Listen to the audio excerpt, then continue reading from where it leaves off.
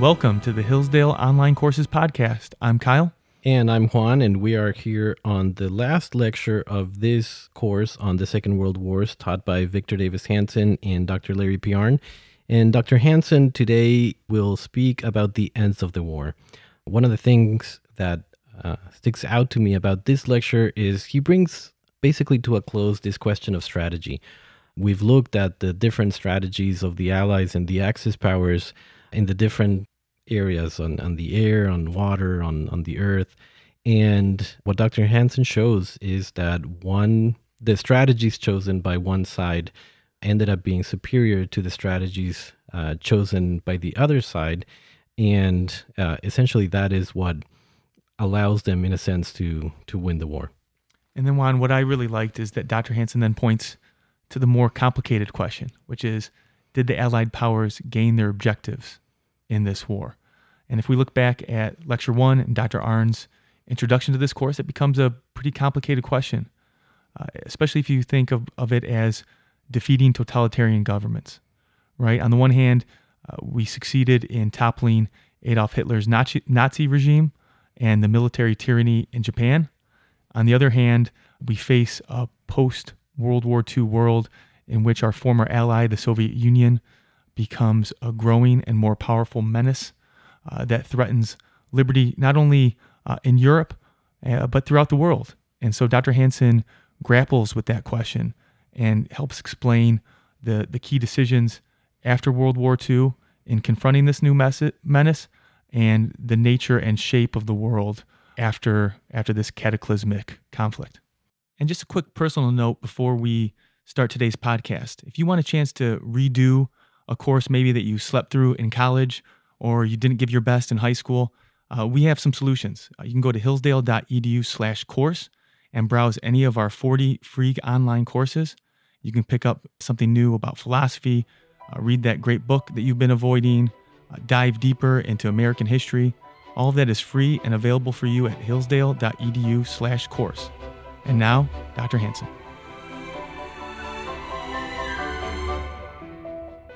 In our final lecture, we need to sum up World War II and discuss whether it was worth it, who won really the peace and who lost it, and what was the ultimate fate of those nations who fought it.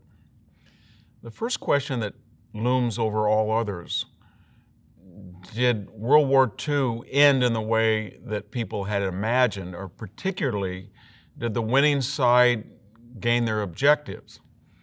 If those objectives are defined in one particular manner, the answer is no, and another yes. Let's look at the failures of the Allied causes. World War I had promised us a perpetual peace. The Versailles Treaty was a way to make sure that the war would end all other wars, and it failed. The League of Nations failed. In World War II, there was an optimism that the Allies were fighting for the four freedoms, or they were fighting for the Atlantic Charter, or that they were going to rehabilitate Joseph Stalin, and the Soviet Union would be a partner, and they would have so much power, these three powerful nations, that they could adjudicate the post-war world in a positive sense. So then World War II would sort of be the real war to end all wars. At least that was the idea of the UN Charter. That, of course, was a failure. More people have been killed in wars since World War II than the 65 million who perished in that terrible 6-year period.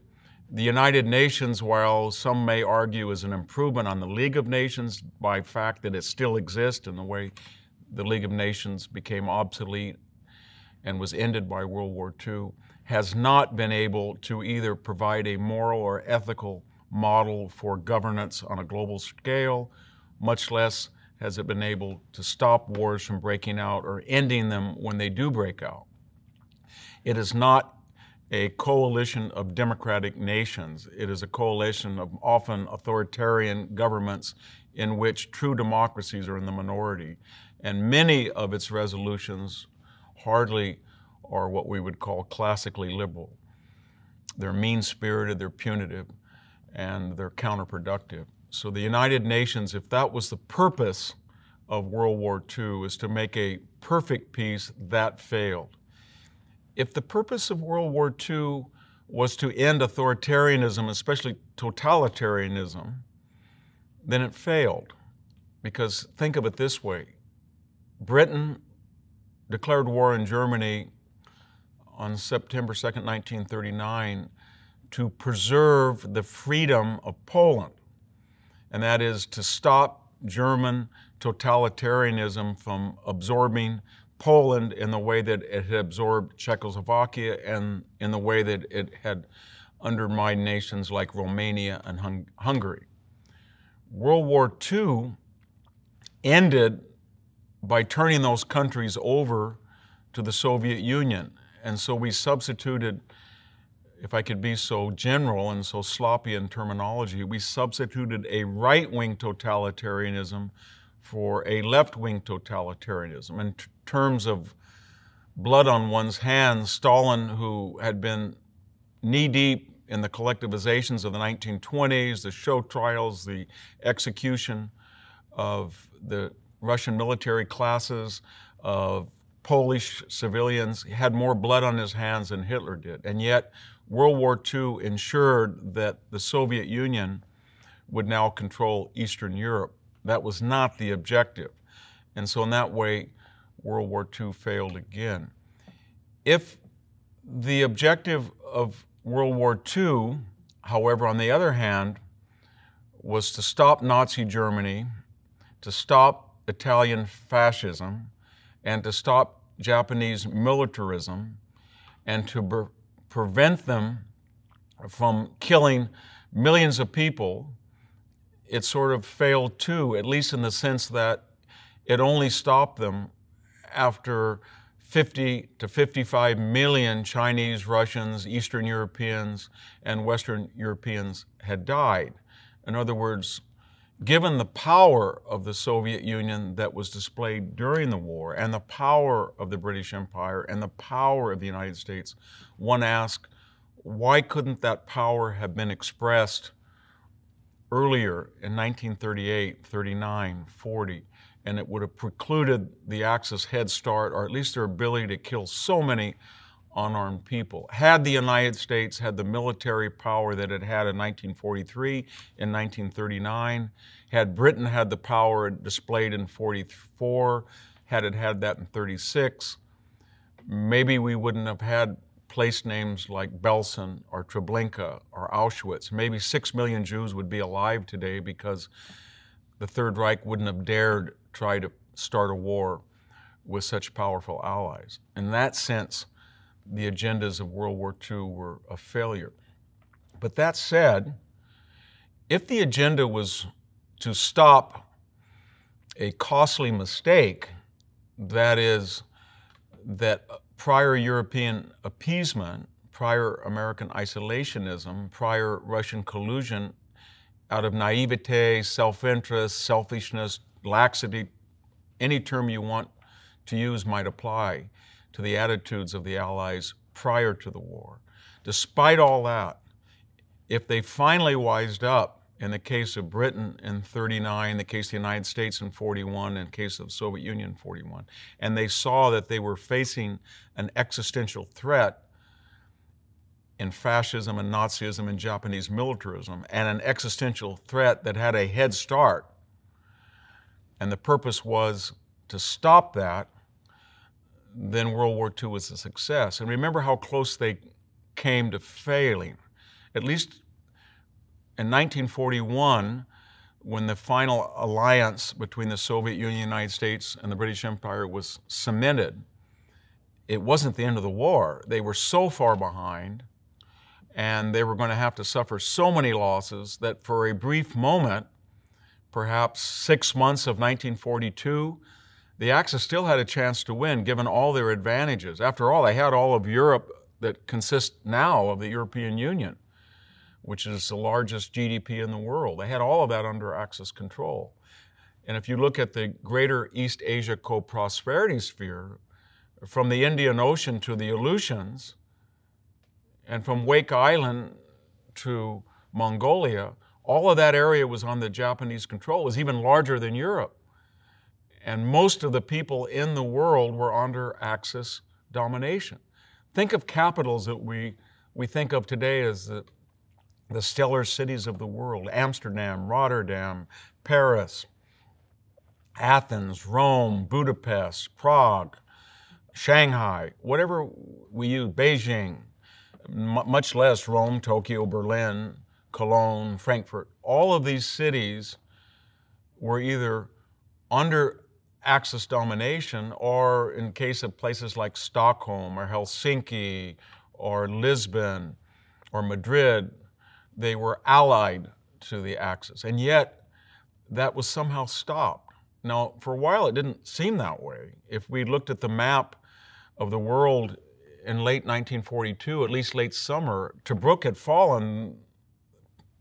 The Africa Corps was on its way to Alexandria and on into Suez. The Japanese had landed in Guadalcanal. They were about ready by September 1942 to cut off Australia completely from American supply. Remember that Singapore was gone, Manila was gone, the Philippines they were all Japanese-dominated territories. And when we look at the war on the Eastern Front, Army Group South, we think that, well, they didn't take Moscow and Leningrad, so the war was over. No. In spring, summer of 1942, Army Group South was bombing the Grozny oil fields. They were only 100 miles from the Caspian Sea. A German expeditionary force had already climbed the Caucasus Mountains to plant a Nazi flag. And it looked like they were going to control all of the oil and natural gas and strategic materials in the Soviet Union.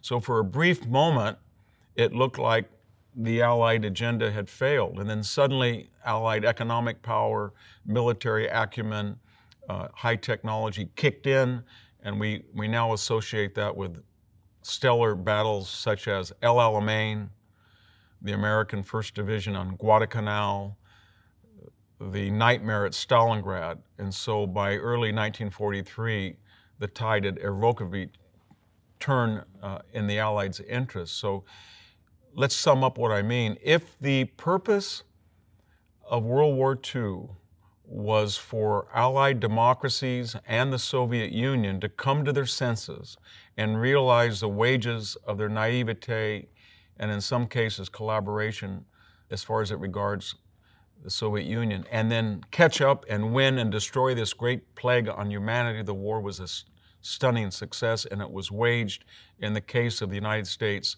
and the United Kingdom in a brilliant fashion that mitigated losses. If we ask ourselves, then, how did they do it? Why did the Allies win? And I think there's 3 or 4 pretty compelling reasons that would tell us that once that alliance was formed in December of 1941, there was a very good chance, if they made the right decisions, that they were going to win the war. The first is that there were 2 billion people alive on the planet in 1941, and when Hitler made the foolish decision in June 21st to invade the Soviet Union and add that to the list of enemies along with China, and he had earlier attacked not Great Britain, but the British Empire, and then when he attacked the United States, declared war on it, I should say, in December 11th of 1941, he changed the strategic calculus.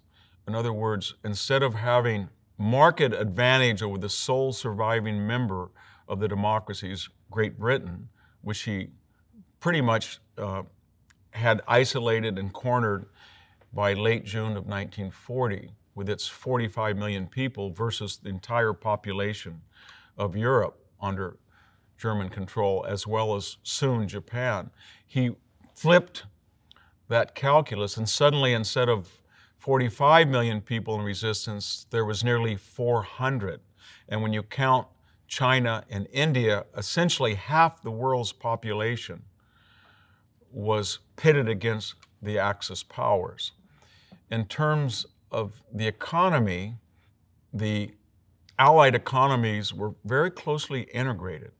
The Soviet Union came to the United States after December of 1941 and says, We don't need you to build us tanks. You know what? We don't really need the Shermans. We'll take some of your obsolete planes, but what we want to do is free our industry up to make what we do best. And those are steel, heavy steel products, troop things that, rifles, machine guns, mortars, heavy artillery, tanks, motorized artillery, rockets, but we don't do other things. We don't make rations very well. We don't make shoes very well. We don't have enough uniforms. We don't have enough radios. We don't have enough radar sets.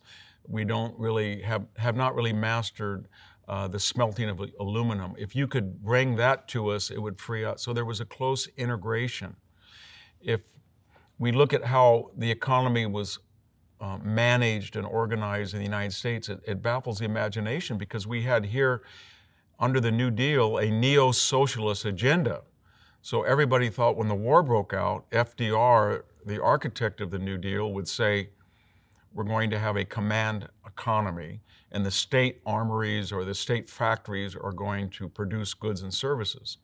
In fact, he did just the opposite. He made a war production board, and he gave powers over to capitalists like Henry Kaiser, the great steel magnate and shipbuilder, Henry Ford, the automotive wizard, William Knudsen, the architect of the American automobile industry, and he gave them powers that capitalism had never had before or since.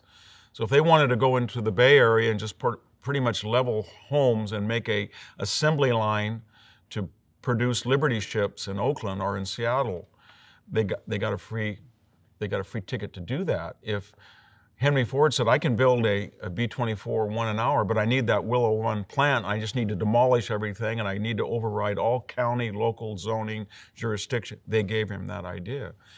If we wanted to build a bomb, we wanted to basically carve out a whole sovereign area of New Mexico and turn it over to particular contractors. We did.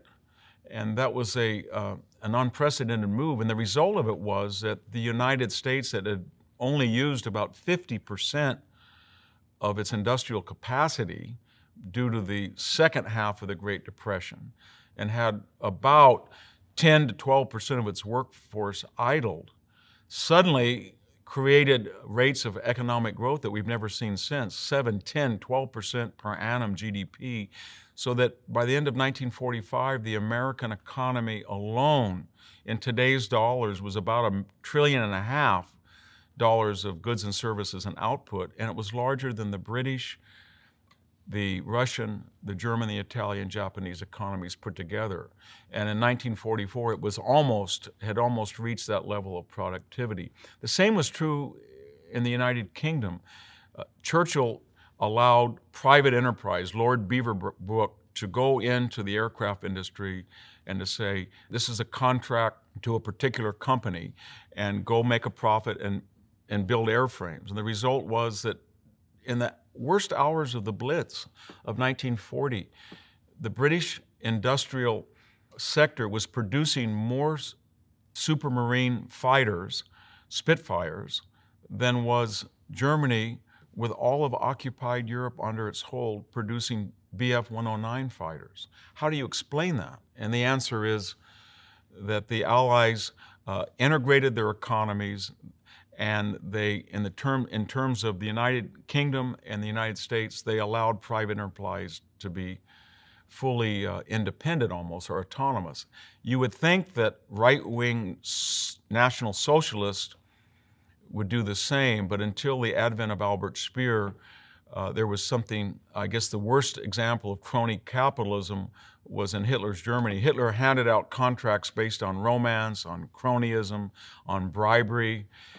The entire Third Reich was not a modern, efficient economy. It was an ossified, calcified, medieval structure. So if Hitler wanted to relieve a general and he was afraid he might start a coup, he gave him an estate in Pomerania in a way that would be unthinkable in the United Kingdom. The same was true of Italy and Japan. They did not turn their economies over to private interest, and the central government tried to adjudicate how they produced goods and services, and they weren't as efficient. It's no secret that Americans are more divided than ever. And it's not just over what policies will improve our great country. No, it's over whether America is great at all, whether America deserves our love. That's why Imprimis is so important. Imprimis looks at the issues of the day from a constitutional perspective, reminding citizens always of our great heritage of liberty. For more than 50 years, Imprimis has featured speeches from the smartest conservative thinkers and writers at Hillsdale events. These days, Hillsdale publishes people like Molly Hemingway, Andy Puzder, Harmeet Dillon, and Chris Rufo. Over 6.4 million American households and businesses receive Imprimis absolutely free. And I urge you to sign up for it today at no charge. To get your free lifetime subscription, go to hillsdale.edu/lifetime right now. Or text the word Imprimis to 71844 and we'll send you a link to sign up for your free lifetime subscription. That's IMPRIMIS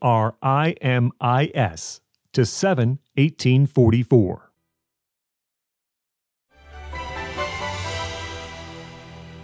On this topic, number 2 of cooperation, it transcended economic cooperation.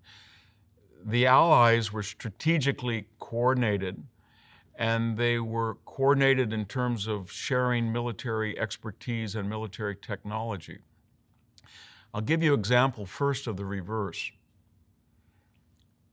When Hitler was preparing to invade the Soviet Union, the most momentous decision of the war, did he consult his ally Mussolini and his soon-to-be ally, the Japanese?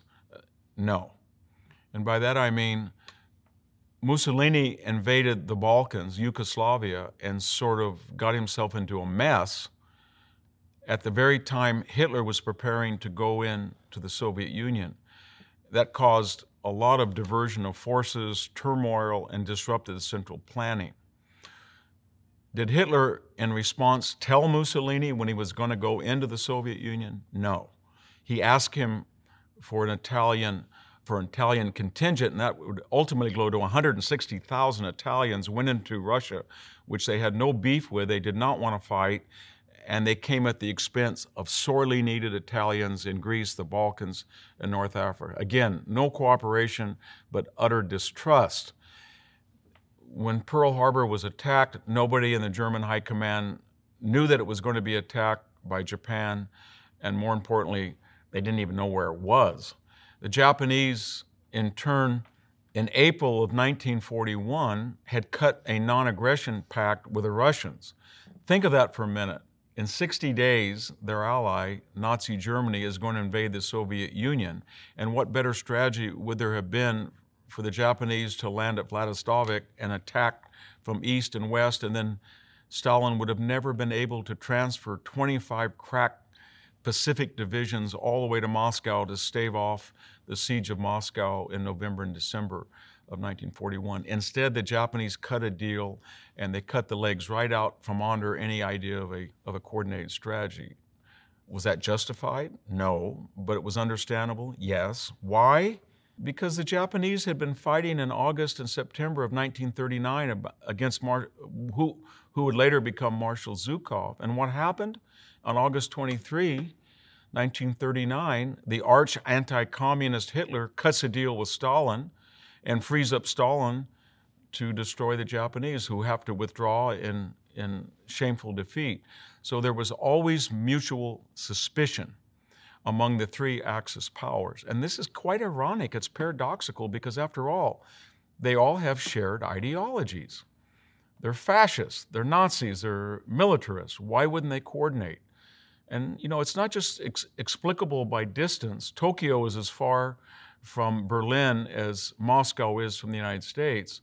It's more that fascism itself, or Nazism, or whatever term we use for these right-wing authoritarians, if they're right-wing, because they use the word socialist a lot in their nomenclature, it's inherently a distrustful ideology. It abhors transparency, and it's suspicious not just of enemies, but of friends. There's a reason why Hitler's greatest admiration was not for necessarily Mussolini or Tojo, but for his archenemy, Stalin. He said that when he won the war, he would hang Churchill and Roosevelt, but he would give a state for Stalin to have a glorious retirement.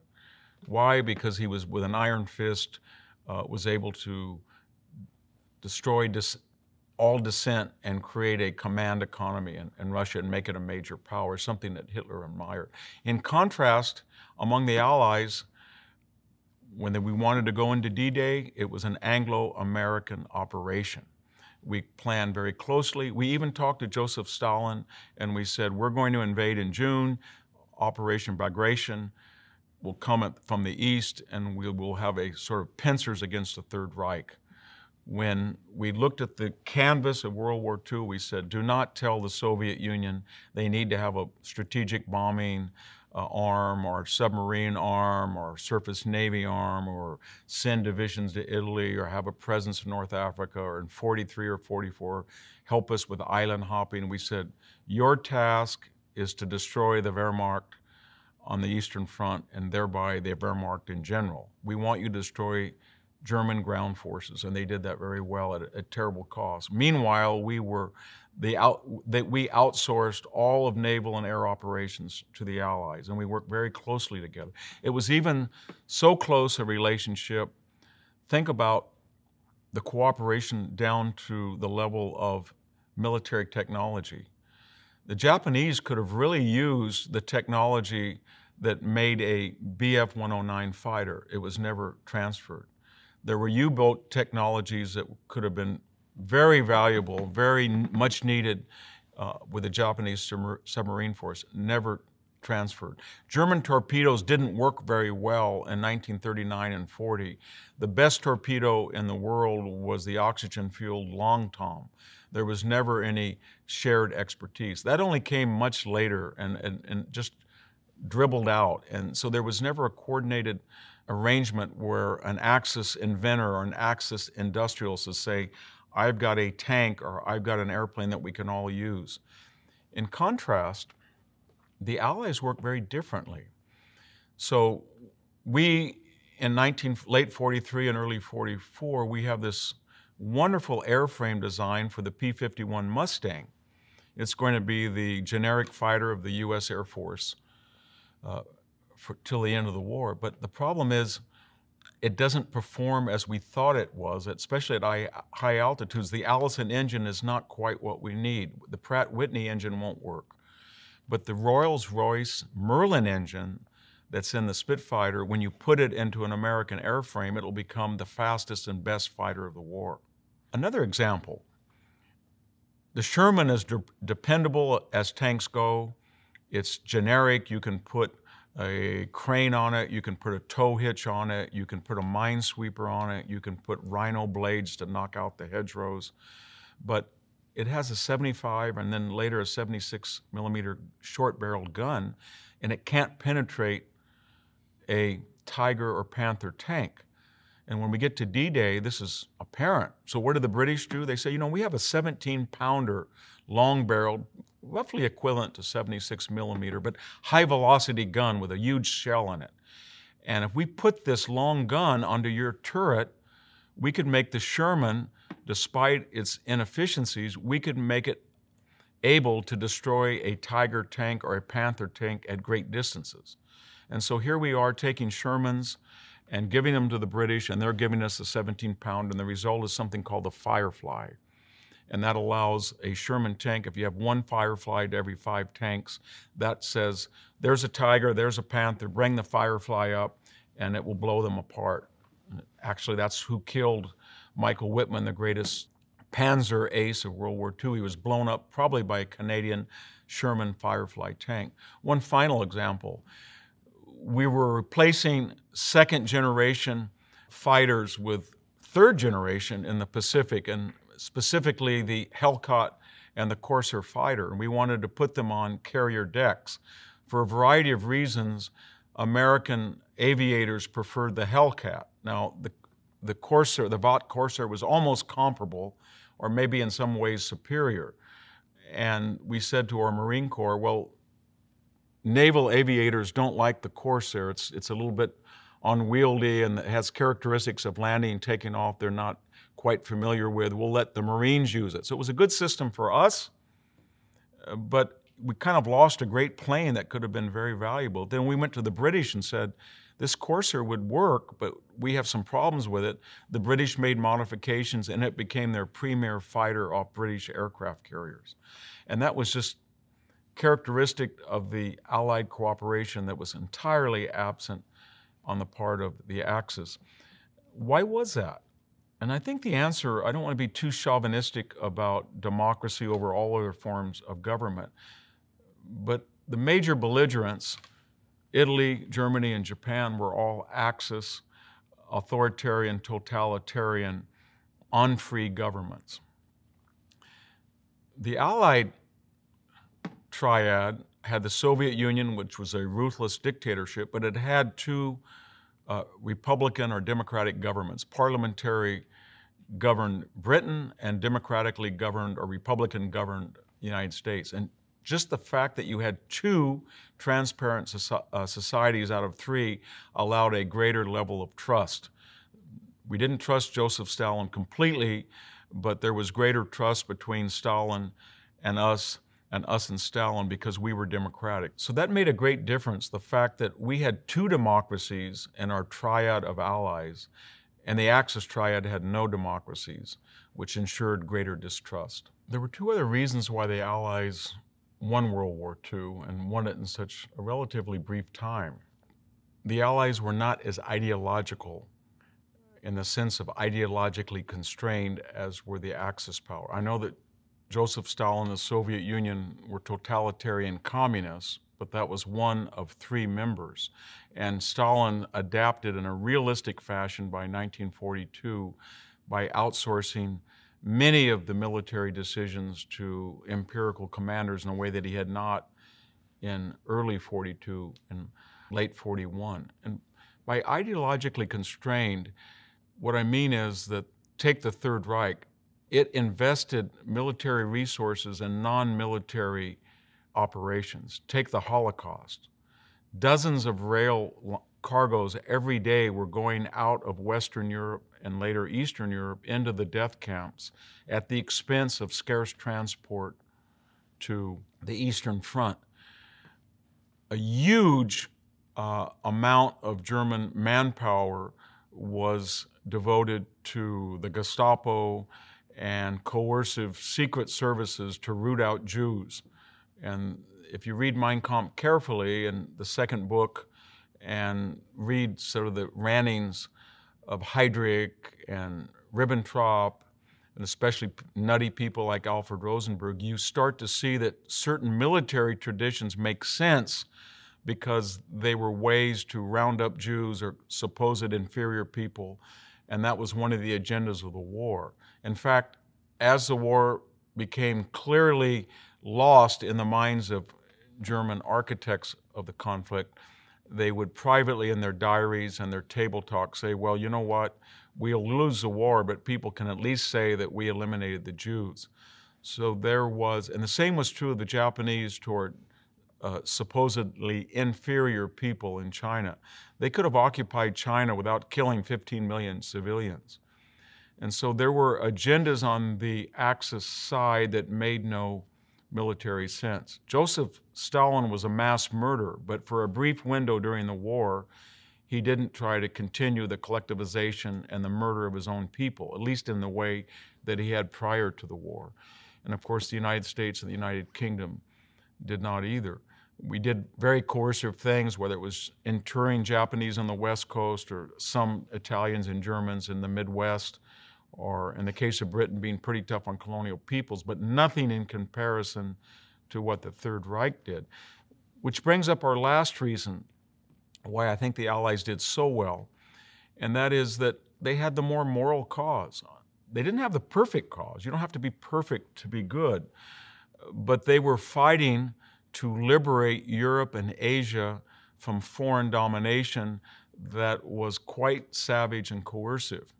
They weren't fighting to eliminate the British Empire as the way the Americans had perhaps envisioned it, or American corporate presence in foreign lands, but they had a simple argument.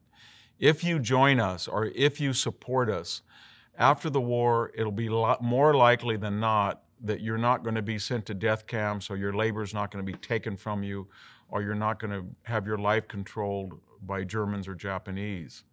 And that was a very appealing argument, and it explains, in addition to the huge size of the economies and the population and the manpower available to the eventual three allies, it explains why all of occupied Europe that has a theoretical industrial potential larger than the Soviet Union and comparable to the United States is never fully utilized by the Germans.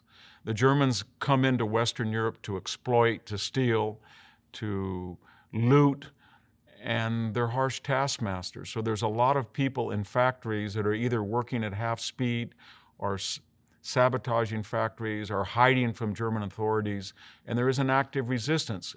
It's not as credible or large as we were told, but it's there. And it also explains another anomaly, and that is, why is it when the Americans and the British get into fighting in Burma or in the Philippines or in the Dutch East Indies or Southeast Asia or China, why would it be that Asian peoples look toward colonialists like the British or the Americans, non-Asians, as their kindred allies in a way they don't to fellow Asians like the Japanese?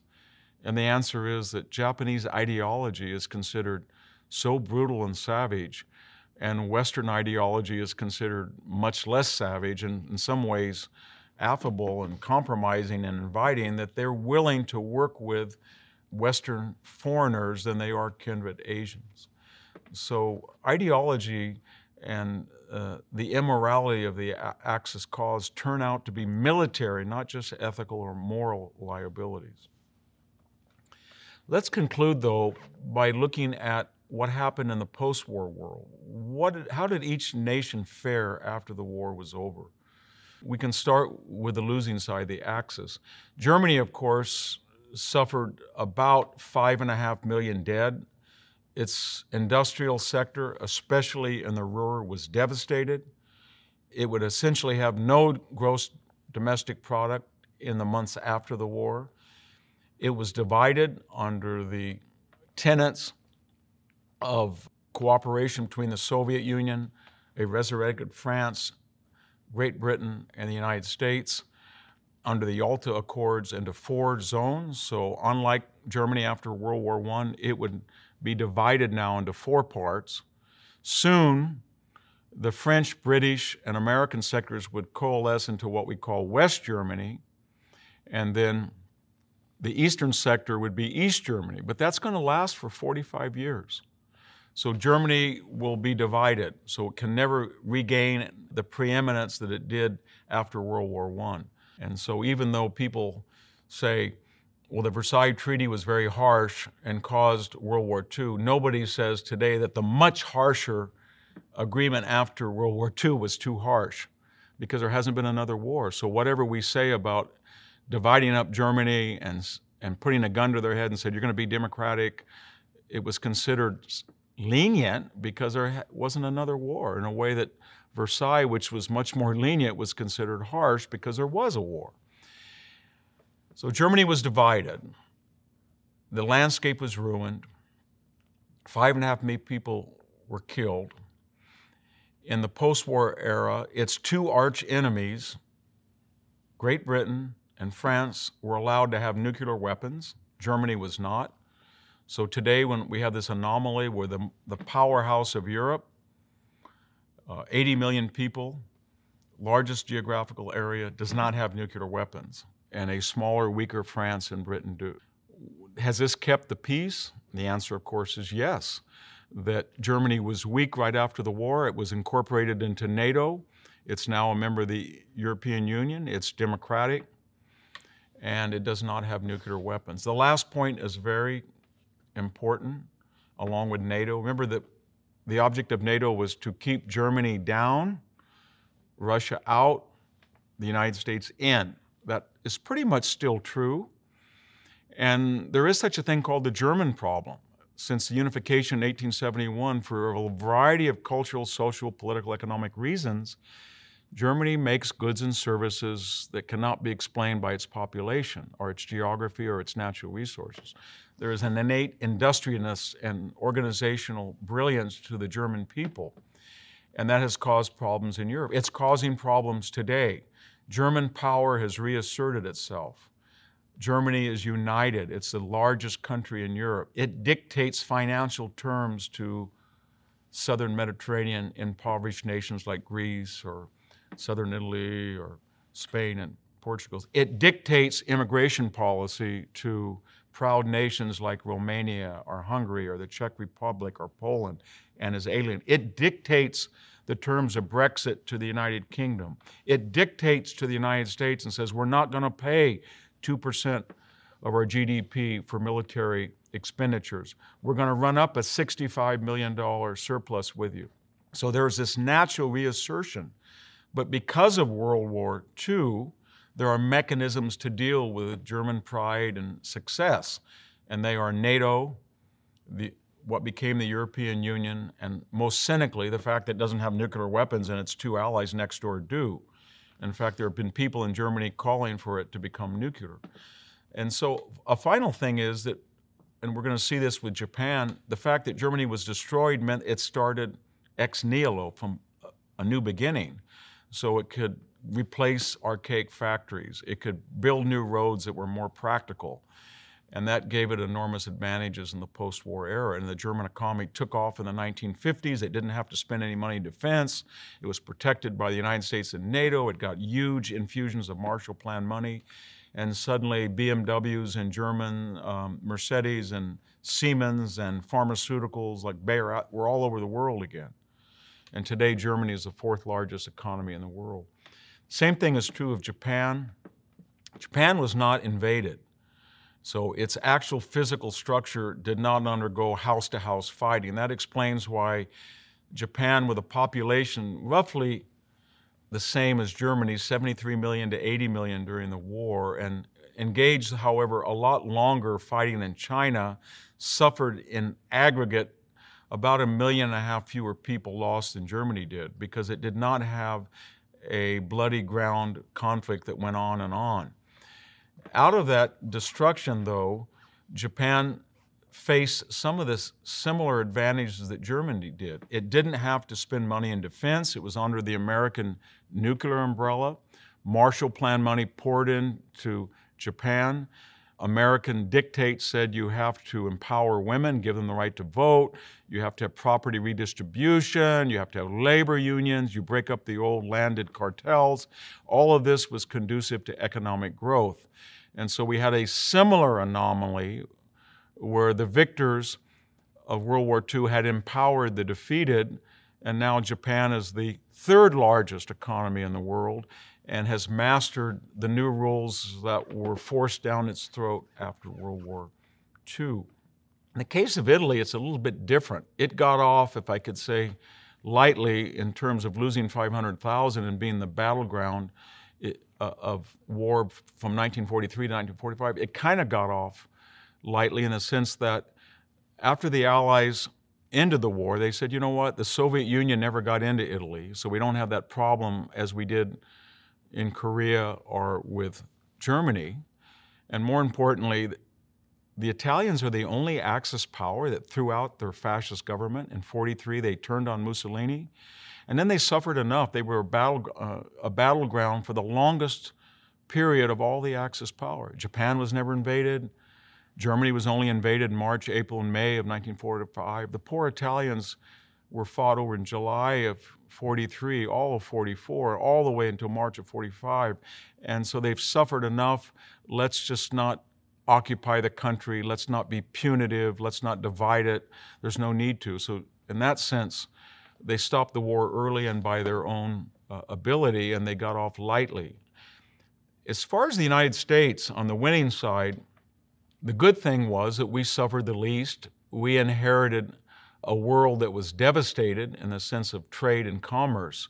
There was no Asian tiger nations, no Korea, there was no Vietnam, There was no Japanese industrial wonder. There was no Germany. There was no China as we have today as a huge economic juggernaut. There was nobody. They were either destroyed or devastated or in a sense of shock. And so from the period of 1945 to 1960, the United States economy grew leaps and bounds, and we flooded the world with everything from GM trucks to GE refrigerators. We had it all. It was a monopoly. We could do whatever we wanted. That created sort of bad habits. We sort of crystallized labor and capital into a big, huge GM, for example, or Ford and the United Auto Workers. And we had a very affluent period in which union raises were always granted, and there was more people hired at GM or General Electric or Goodyear, and we were not too efficient. And then you couple that with American idealism in saying we're for free trade, we're going to have the World Trade Organization and a Committee on Trade and Tariffs, and we're going to have a World Bank. And the result of all this is we want to have democratic transparency in commerce, trade, and communication worldwide. So we taught the world to be like us, but we were complacent and we were fossilized in thinking we would always have the lifestyle of people in the 1950s. And once Japan and Germany recovered, and they recovered with new industries, that came out of nothing, so to speak, they were very efficient. And we found that we were no longer competitive by the 1970s and 1980s, which was kind of tragic because people, when I was in high school in the 1970s, said, who won World War II? The Allies or the Axis? Because there's Toyotas, there's Hondas, nobody wants a Chevrolet overseas. The Japanese economy is going to take over. Germany economy is going to take over. Then it was the EU economy is going to take over, the Chinese economy. But it was the sense that we always should have the monopoly we had in World War II, and we looked at it as normal when it was an aberration. Final thing with the United States, we had a bad propaganda in the Cold War.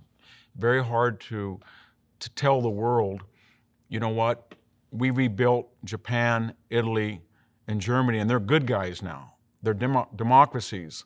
So we're still doing what we did in World War II, except that the names have changed, the faces have changed, the nations have changed. The Soviet Union is now bad, and Germany is good. Well, the Soviet Union and Communist China were saying, World War II never ended. We're spreading liberation and fairness and equality. And what did our American and British counterparts do? They traded. They joined the enemy. They're on the German side. Japanese soldiers are patrolling for Americans in 1946 in Korea. Patton wanted to take Nazi soldiers and go into the Soviet Union. So for 20 years, we suffered the consequences of the winners of having to rehabilitate the unpopular losers, where the Soviet Union just said, we're still fighting, we're liberating peoples. That was very hard to overcome. Very difficult. When you look at the United Kingdom, they had the same problem. They had a bad propaganda, but it was compounded by the fact that they had joined the war for the 4 freedoms in the Atlantic Charter. Freedom of choice, freedom of autonomy, national choice as far as your political system. And yet they had this huge empire in places like Malaya and India, and to a lesser degree in Egypt and Iraq. And so these people said, well, wait a minute, you fought to liberate Europe from totalitarianism, you have to free us. And so the British Empire more or less crumbled quite quickly and unexpectedly with grievous economic results, not just for Britain, but for those countries that were not quite prepared for full autonomy.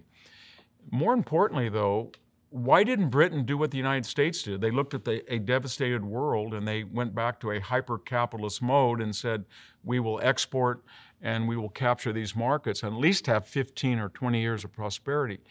Well, there was such class tensions, and it was manifested in the loss of the July elections by Winston Churchill in 1945, that Britain began to nationalize its steel industry, its railroad industry, its power industry, its health industry, and the result is that its products, whether it was a Jaguar or an MG, pretty soon were not as competitive as capitalist countries that started anew after the devastation of World War II and had been on the losing side. So Britain sort of shot itself in the foot, at least until the reforms of Margaret Thatcher, and lost out on an opportunity to be the twin juggernaut of the Western world and the victorious allies that would speed up a global recovery.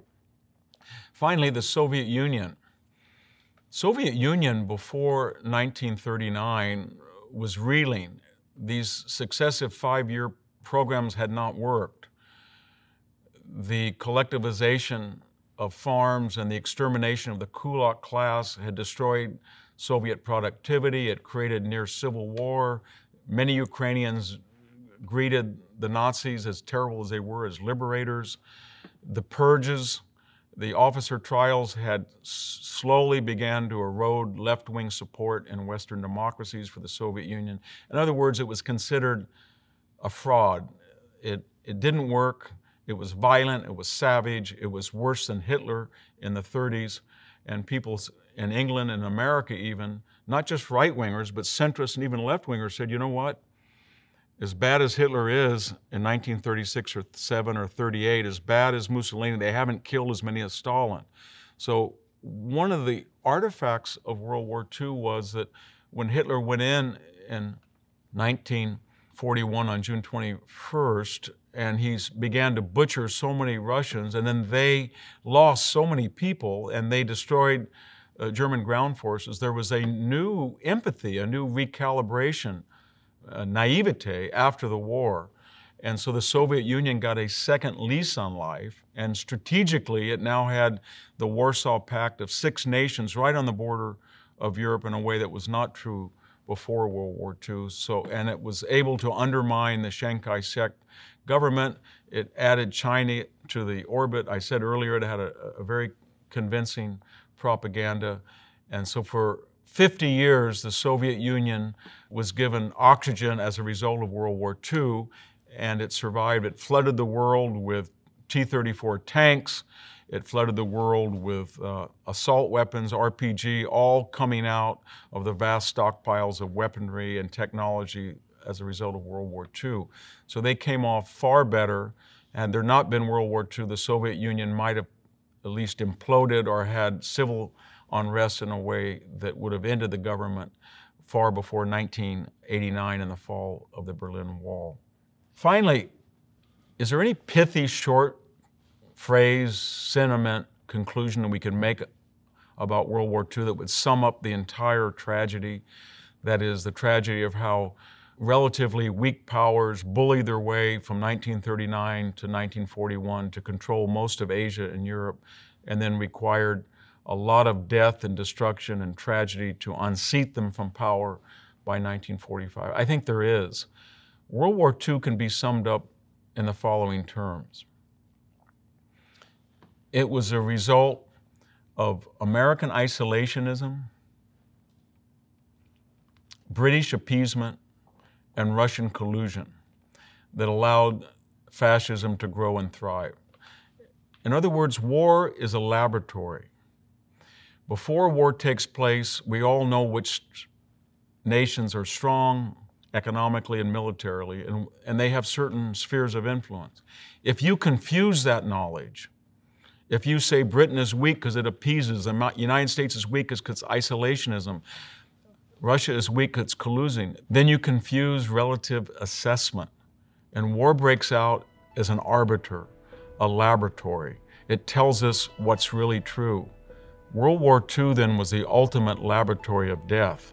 It told us in 1945 what we should have known in 1939, that it's a very stupid thing to fight a war against the United Kingdom, the United States, and the Soviet Union. But tragically, due to isolationism, appeasement, and collusion, it took 65 million deaths to prove what should have been self-evident.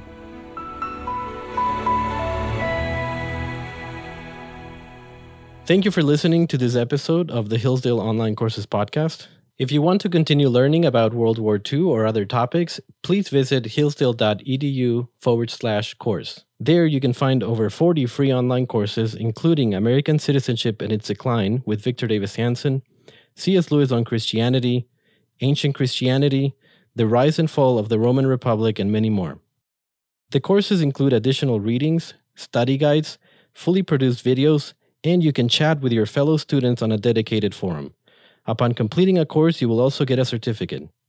All our courses are free because we believe that a virtuous citizen is the best defense for liberty. So pursue the education necessary for freedom and happiness at hillsdale.edu/course today. That's hillsdale.edu/course. Thanks for listening.